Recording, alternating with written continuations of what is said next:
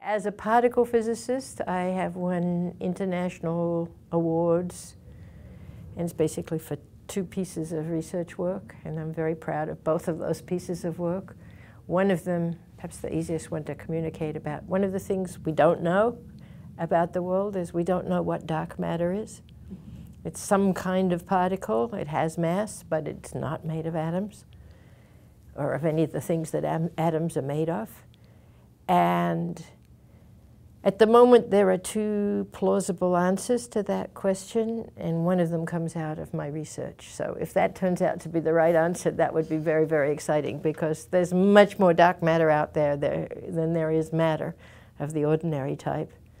So explaining a huge fraction of what's out there in the universe would be a big, big deal.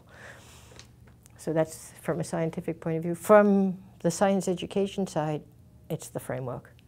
I am really, really proud of the framework and the potential it has for guiding science education in a good direction.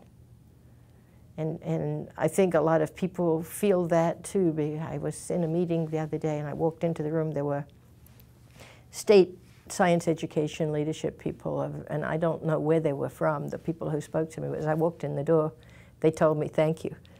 And that's a great feeling, to walk into a room and have people thank you for a piece of work you've done.